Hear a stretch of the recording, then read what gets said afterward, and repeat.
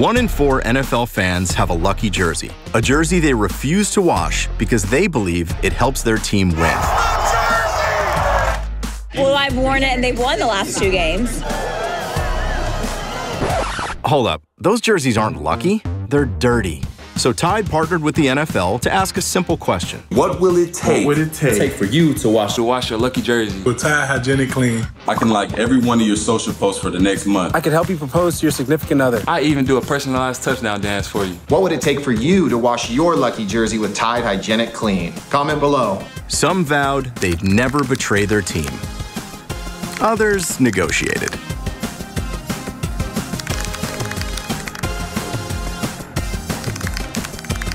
As things heated up on social, we took the debate to broadcast. Why Ted's lucky jersey is really just a dirty jersey. Presented by me, Clay Matthews. I don't see any stains, it's lucky. I don't see any luck. It's dirty. Lucky. Dirty. Lucky. Dirty. Lucky. Dirty. Dirty. Lucky. Ha! The more fans washed, the more they were rewarded.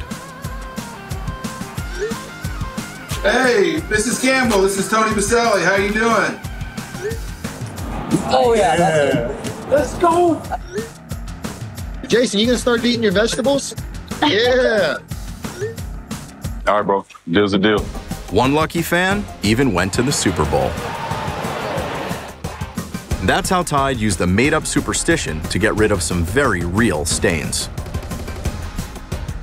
Not bad for washing a dirty jersey.